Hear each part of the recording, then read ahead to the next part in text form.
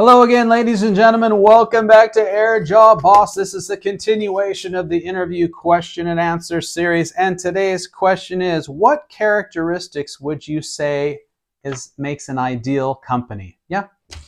All right. Now, first and foremost, hopefully you're interviewing with the company you really want to work for. And this should be relatively easy to answer this question because you're simply going to state the characteristics that that company has. Now, a lot of people, when they are investigating or creating company profiles and then determining where they would most want to work, are pretty aware of the benefits of that company. So you would want to state those benefits of that company.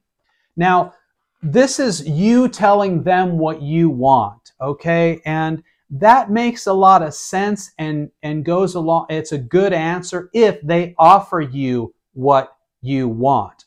But it can often look a little one-sided when you say things like, well, a good company offers great salary and benefits, health insurance, life insurance operation, flexible schedule, a lot of opportunity to move into other aircraft, a variety of destinations to fly, a variety of bases to live in, a variety of scheduling parameters, early morning shows, late morning shows, blah, blah, blah, blah, blah. Okay.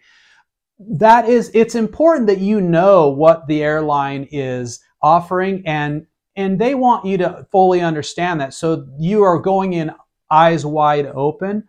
But really, they kind of want to know also, when answering this question, what are you going to do for them in a roundabout way?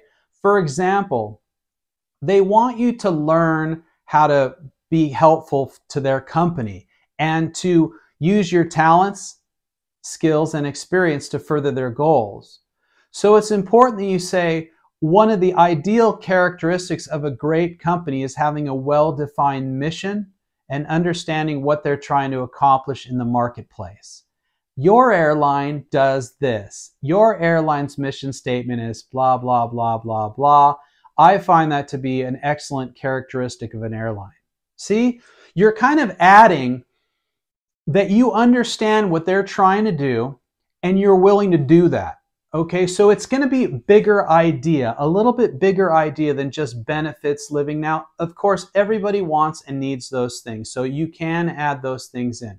But what really is the characteristic? Here is one of the big characteristics of an airline, an ideal airline. An airline you can believe in their mission. That is the most important aspect that you can tell them. Because regardless of benefits, bases, schedule, aircraft, those things may not always be in place. Through economic recession, worldwide pandemic, acts of terrorism, war, bankruptcies, mergers, those things, those little things may go away. But the mission of the airline, or the legacy of the airline, the idea, the revolution, what they're really trying to accomplish, this is the most important thing for you to tell them, because this will be the thing that'll always be there. It'll always last. And they want to know that you're motivated by more than money, that you want to be motivated by an ideal, moving toward an ideal, a great destination, taking on a journey that requires work toward a mission and a final destination of some great airline in the making, okay? Another thing is opportunity for growth, because the airline wants you to always be working toward achieving more, learning more, becoming a better employee. So when you say an ideal airline has a lot of opportunity for growth, I anticipate working for this airline will allow me to someday become a captain, maybe a check airman, maybe a sim instructor, maybe the director of flight training or a fleet manager. Your company has a lot of opportunities for growth, and I know that you hire from within for these positions, and I feel that if I spend an entire career at an airline, I'm really looking forward to growth in my industry, developing my character, my talents and my skills and finding better ways to accomplish the mission of the company I work for. Yeah?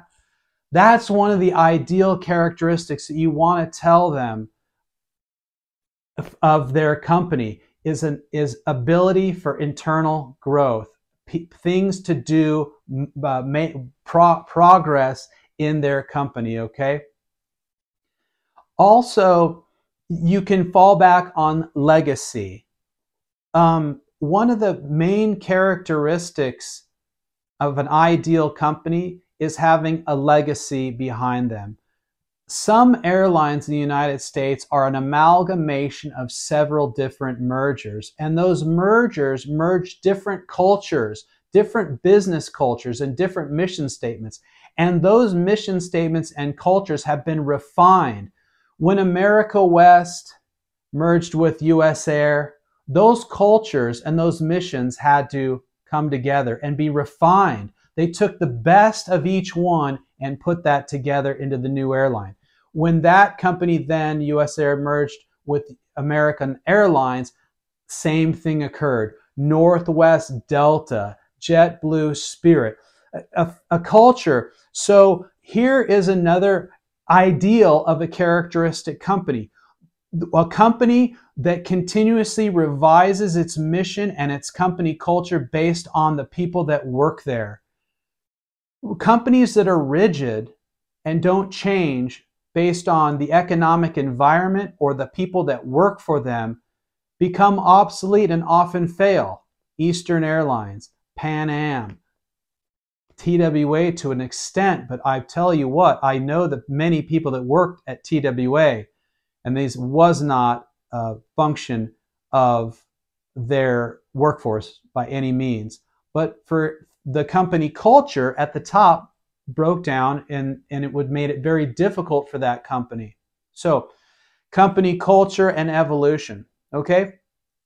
So here's in summary, if they say, what would you say are the ideal aspects of a company?